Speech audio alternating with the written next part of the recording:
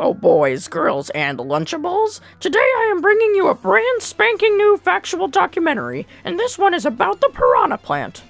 The Piranha Plant is a plant, as the species name would suggest, yet it has many animal-like behaviors, such as eating humans, walking, spitting, and, flying?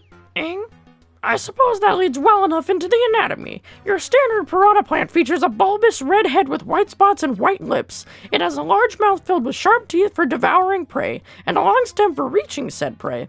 It has a couple leaves on its stem for absorbing sunlight because it is still a plant.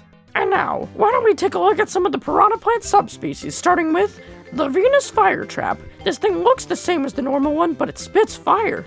Big piranha plant. Do I really have to explain? Patooey. This thing is a freak of nature. Muncher, the little boy. Bone piranha plant. Actually how?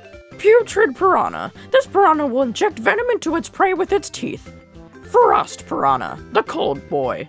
There are so many more subspecies, but for the sake of time, I won't list any more. And yes, it is for the sake of time, so before you tick to the comments section saying I forgot some subspecies, just remember that I don't want to stuff this video with filler.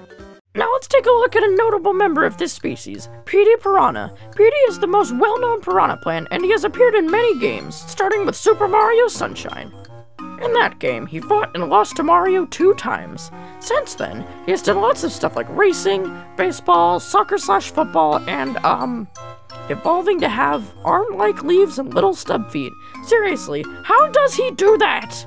The reason he is important is because he serves as a representative and role model of the piranha plant species, and for that reason, I think it's appropriate to conduct an interview with him. Thank you for having me here on this documentary. Sure? Now, what do you feel is your most important contribution to the piranha plant species? I would say perhaps the fact that I'm a strong leader, a tough fighter, and just an overall admirable guy. Okay, yeah, let's go with that. Now, how do you feel about your species as a whole? I have a lot of pride for my species. I mean, we're adorable, strong, and very productive members of society. Alright, and one final question that will lose relevance to a wider audience at some point. What? Will you be in Smash?!